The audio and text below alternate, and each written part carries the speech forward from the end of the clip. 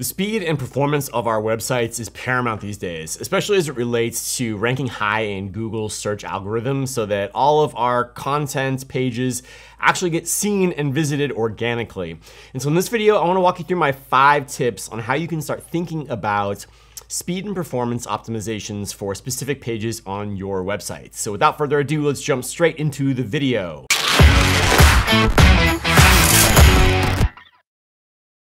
Let's not waste any time and jump straight into tip number 1.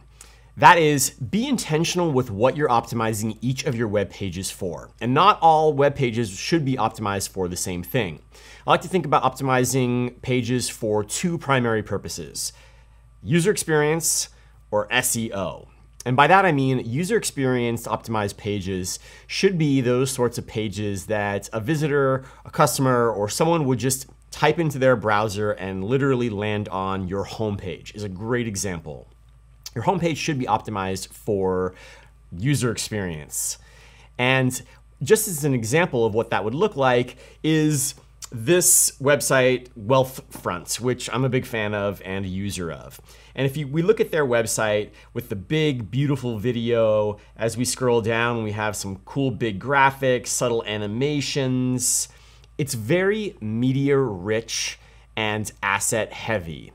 And by that, I mean they are doing a really great job of creating a branded experience, and they're not necessarily worried so much about speed, performance, or ranking high on SEO with this particular page. Now let's go ahead and look at the page speed insights for that particular homepage of Wealthfront. As you can see here, if we look at the mobile page speed, they're ranking about a 29. And for desktop, they're at a 72. I mean, these aren't terrible and these aren't necessarily great performance scores. But again, what they're optimizing for on that particular page is brand and is user experience. So as you're starting to think about your different pages, think to yourself, okay, great, what is this page going to be intended for? Now let's take a look at a page that would be optimized more for SEO. And we'll use Wealthfront's example again. Here is one of their content-rich pages about how much money you need to start investing.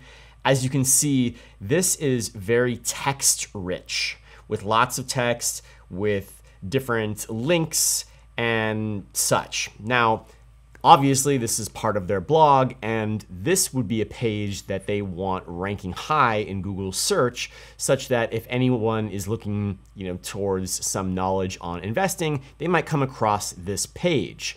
Now let's go ahead and look at the page speed insights for this page. Well, mobile is already doing much better at 74, and if we look at desktop, well, they're at a 90.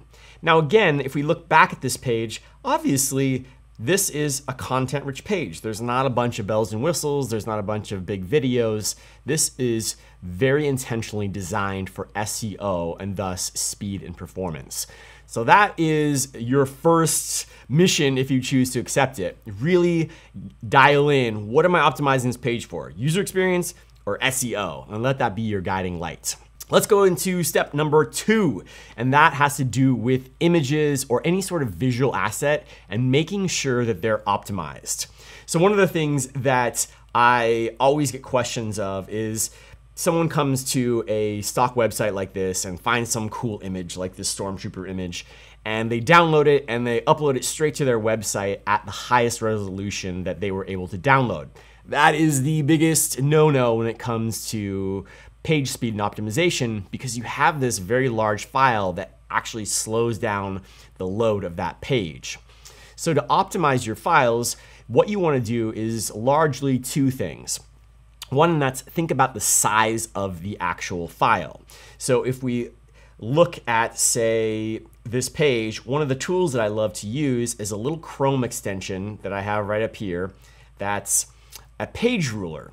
And what you can do with this is, say we wanted to just, fill this page. Well, what you can do is you can drag this ruler out, and at the very top here, you can see the actual width and or height of this area we want to define the image for is going to be, 430 pixels by 280 or some odd change.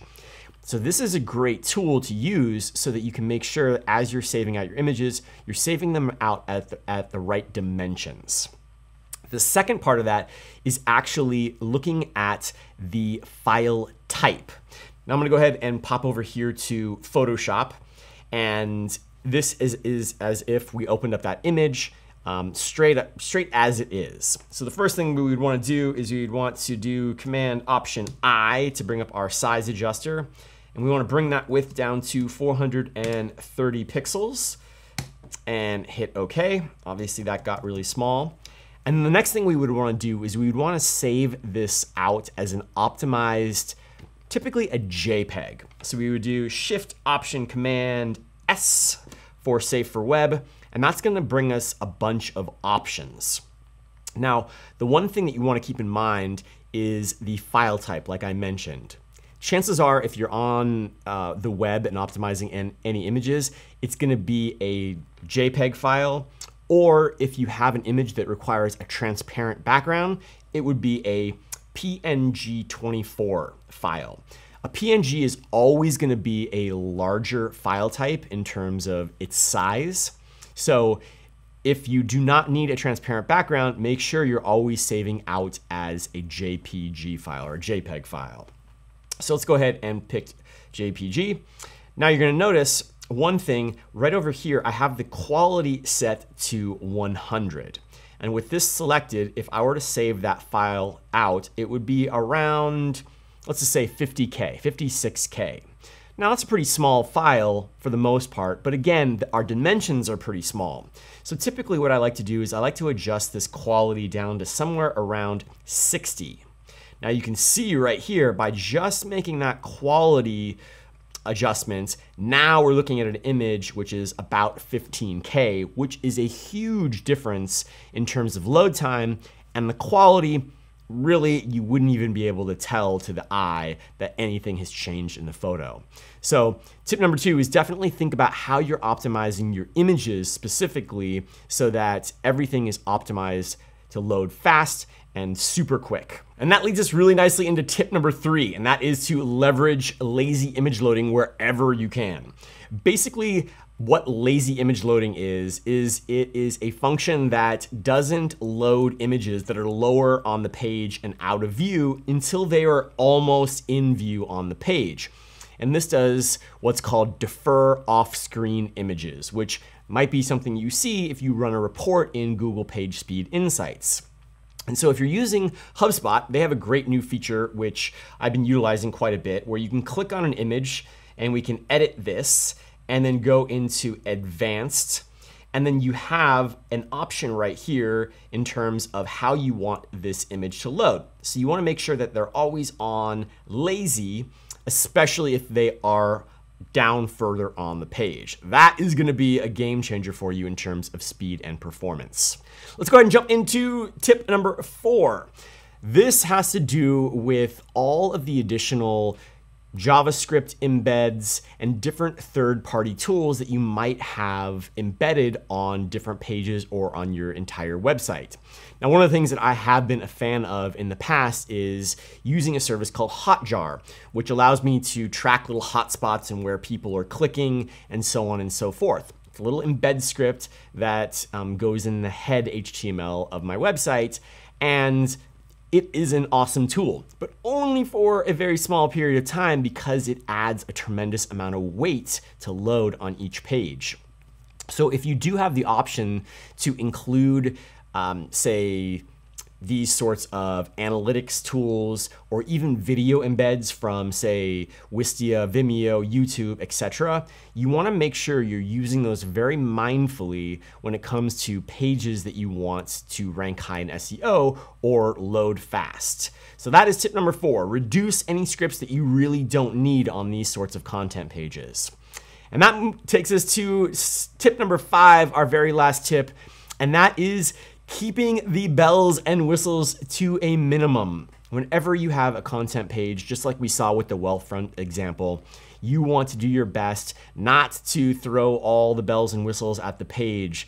And by that I mean not using cool animations or sliders or little chat widgets or all the bells and whistles, like I'm saying, that make that like ooey gooey fun experience. That all creates page weight. So do your very best to eliminate those sorts of things on these content-rich pages that are largely intended to inform a visitor, teach them something, and hopefully convert them into a potential lead of your business. And those are my 5 quick tips on how you can increase the speed and performance of your website. If you have any questions, feel free to drop me a comment below, and I would be happy to answer that and help you in any way that I can. Have an awesome day, and I'll catch you in the next video. Later.